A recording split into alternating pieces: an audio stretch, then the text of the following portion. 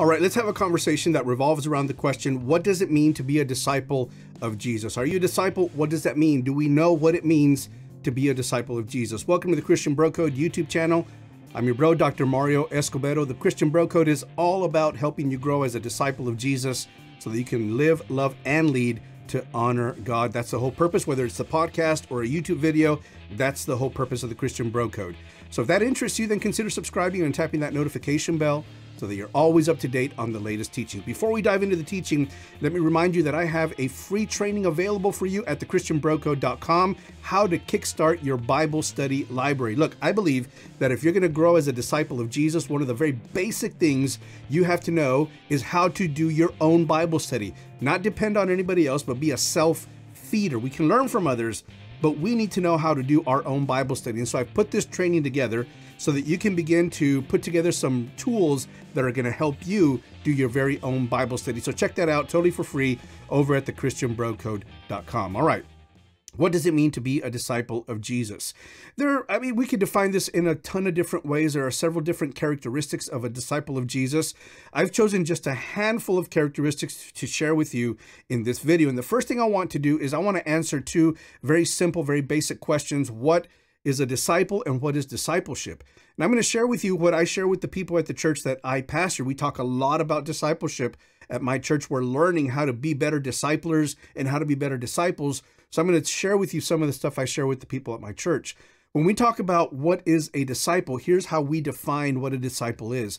A disciple is someone committed to being like Jesus and to living for Jesus. Every day, we want to grow to be more like Jesus. That's one of the goals of being a disciple, to be like the person you're following. So a disciple is someone who is committed to living, to being like Jesus, but also to living for Jesus. What does that mean? That we, as Jesus's disciples, we are committed to advancing the mission that he started. If we're his disciples, then we're going to do what he did, not just be like him, but do what he did. And so the mission that he came to this earth to initiate is the mission that we will carry on. That's how we define a disciple. So then discipleship is very simply, it flows out of the definition of a disciple. Discipleship is very simply the lifelong process of learning to be like Jesus and to live for Jesus. Notice that I said it's a lifelong process. Discipleship is not a 6-week course. It's not a 12-week course. It's not a year-long course. Those are important. They get us started. They orient us. But we need to understand that discipleship really is a lifelong process. None of us has grown all there is to grow. None of us have learned all there is to learn. So discipleship is a lifelong process. This is how I would define a disciple and discipleship. Now, some characteristics of a disciple. Again, there are many, many more than I can present in this one video, but I've kind of distilled it down to some of the things that I feel are essential and fundamental when it comes to talking about being a disciple of Jesus. So I'm going to read a passage, several passages, and then I'm going to highlight what I think is one of the characteristics of a disciple as illustrated in that passage that I'm reading. The first passage is Matthew chapter 4, verses 19 through 20. This is how they read.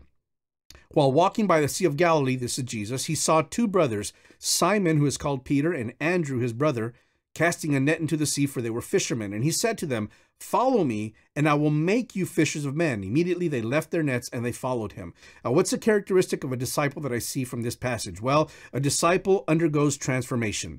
Notice that Jesus says, "Follow me, and I will make you fishers of men." At the moment that he called them, they were fishers of fish. But he called them and he said, "I'm going to make you into something that you are not currently right now. You're going to be fishers of men." Now, what they were in that moment, they couldn't see for themselves that they could become something else. But Jesus saw their potential. Whatever he saw in them, he saw it. And so he says, "I'm going to make you into something that you currently are not." Being a disciple and going through a discipleship process inherently involves some sort of a transformation from who you are, what you are right now, into what Jesus wants you to be and into what he knows you can be. So a characteristic of a disciple is that a disciple undergoes transformation, just like these original disciples that Jesus called. "Follow me, I will make you." You currently are fishers of fish, but I'm going to make you. You're going to be transformed into fishers of men. So a disciple undergoes transformation. Next passage, Matthew 28, 18 through 20, very well-known passage. This is the passage of the Great Commission, right when Jesus is about to go back to heaven. This is the final and great commission that he leaves to his disciples. Let's read.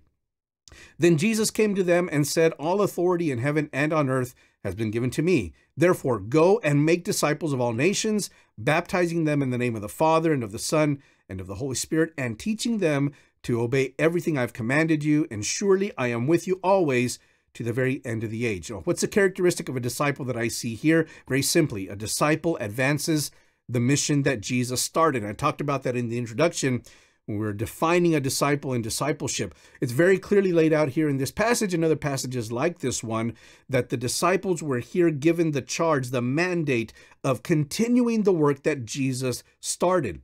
So he came, he called them to be his disciples. He discipled them for the amount of time that they followed him. And then right as he's about to go to heaven, he says, okay, what I've done with you, you go do it with others. So a disciple advances the mission that Jesus started. We don't have our own agenda. We don't have our own mission that we're going to advance. As disciples, we advance the mission that Jesus started. That to me is just a fundamental characteristic of what it means to be a disciple. Next passage, Colossians chapter 1, verses 28 and 29. This is Paul writing to the Christians at Colossae.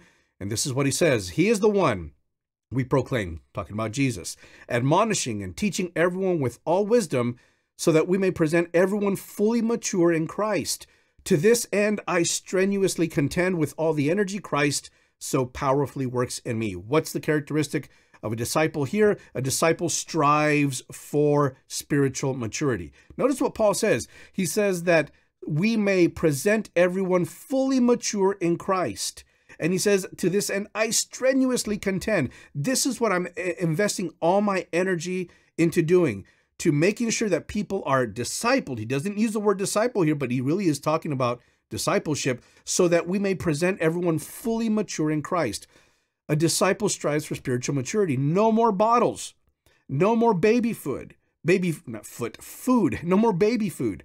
If you're a disciple, you need to be striving for spiritual maturity. You can't be right now at the same spot where you were a year ago, 2 years ago, 3 years ago, and claim that you're in a process of discipleship. Discipleship demands that you grow. Discipleship demands that you demonstrate spiritual maturity and that you're not where you used to be. You may not be where you want to be or where you need to be at this moment, but you can't be where you were a year ago. Discipleship demands spiritual maturity, spiritual growth. And so a disciple, one of your characteristics of a disciple is that you must strive for spiritual maturity. Next passage, 2 Timothy chapter 2, verse 1 and 2. This is what Paul said to Timothy. You then, my son, be strong in the grace that is in Christ Jesus. Verse 2, and the things that you have heard me say in the presence of many witnesses, entrust to reliable people who will also be qualified to teach others. Now notice the characteristic of a disciple that we learn from this passage. A disciple, well, I went too far. A disciple commits to discipling others. Notice the pattern that Paul is outlining here. He says, the things you have heard me say in the presence of many witnesses. So, Timothy, I've taught you. You've heard me. I've taught you in the presence of many people. I've taught you one-on-one as well. Now, you take it and you teach others. Entrust it to reliable people. And then the purpose of entrusting it to reliable people is that they then will teach others. So notice that sequence. Timothy learned from Paul. In fact, Paul learned from someone else. Paul taught Timothy. Timothy is going to teach others, and those others are going to teach others. And that's the pattern of discipleship that Jesus established, that there would be multiple generations of disciples. And so our job as disciples is not just to be discipled, not just to grow, not just to be transformed, advance the mission of Jesus, strive for spiritual maturity, but part of that is that we commit to discipling others. And this to me is such a clear passage that talks about that. Timothy, I taught you. Now you teach others, but he doesn't stop there. Those that you teach, they're going to teach others. And presumably we're going to expect that that chain is just going to continue on and on. So a disciple commits to discipling others. You want to be a disciple who disciples others. The chain of discipleship cannot stop with you. The chain of discipleship cannot stop with this generation of disciples. We must disciple others. That's, we're all a product of that chain of discipleship that goes all the way back to Jesus. Man, let it not be said that this was the last generation of disciples because we didn't disciple the following generation. So a disciple commits to discipling others.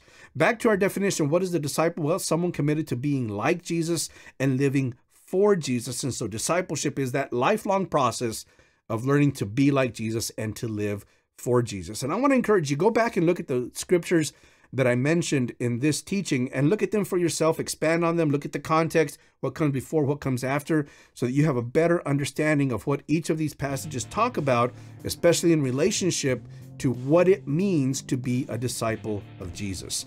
That's all I've got for you for now. Until the next time, God bless, bro.